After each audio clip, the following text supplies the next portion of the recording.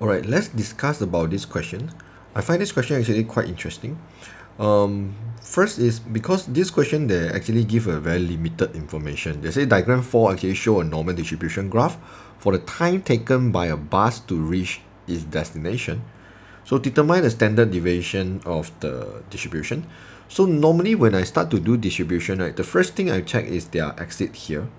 So this one obviously is the x-axis. That means all the 2 here is basically the x value.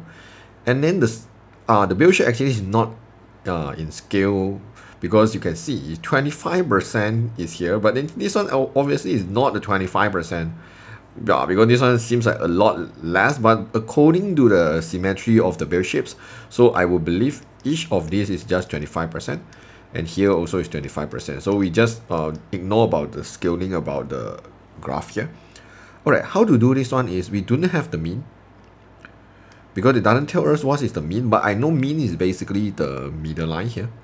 So what I want to find is I'm trying to find what is the standard score here. What is the exact value at this line? So since I know the percentage actually related to the probability, isn't it? So I will just imagine if I have a bell shapes like this, and then here the probability is 0.25. That means the probability at the back here will be 0.75, isn't it?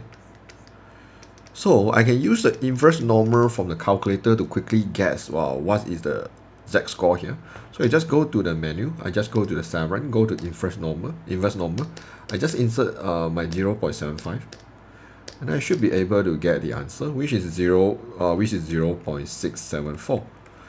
Then this probability actually tell me my exact value here is 0.674. Okay, then since this is exact, right, we all know about the exact formula, isn't it? So the exact formula is what? X minus mean over standard deviation equals to 0.674. Okay, right now, what is the exact x value? What is the x value for this line? This line, I already know the exact value is 0.674. But the x value from my observation, this one is mean, right? From mean, I plus 2 minutes, isn't it? So this line, the x value is called mean plus 2.